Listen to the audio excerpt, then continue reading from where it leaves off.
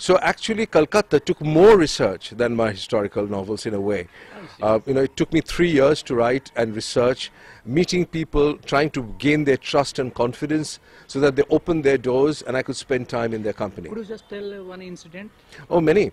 You see, when I thought of this story about gigolos, I said, well, how on earth am I going to meet a male sex worker? It's very hard, you see.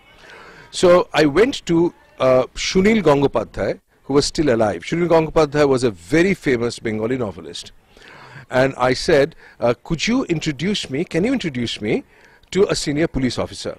Because I felt that police officers would at least know how this trade worked. He immediately understood that I was, as a writer, I was looking for source material. He called up the Commissioner of Police in Kolkata. And the Commissioner of Police, fortunately, had read some of my books, and he was very happy to meet me. And it's quite a hilarious incident because I went to meet him at Lal Bazaar, which is the largest police headquarters anywhere in the country, and built by the British. Very respectable, very big hall.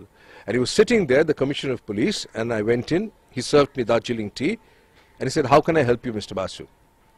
And I said, "I'm looking for a few gigolos." And to his credit, he didn't laugh or he wasn't shocked, he wasn't taken aback. He said, "Okay, I think I can help you."